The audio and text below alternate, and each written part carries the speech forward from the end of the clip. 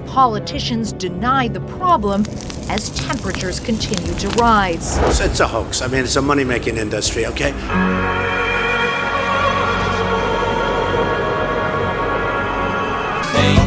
It's permanently nice.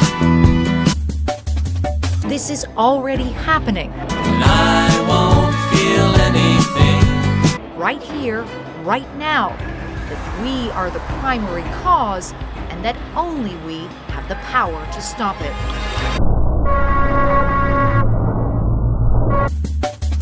Engineers are making sure the roads you drive on can handle the scorching Arizona heat.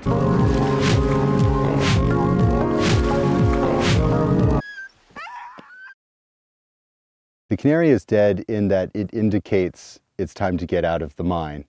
In other words, we have a problem, and now's the time to start developing that response.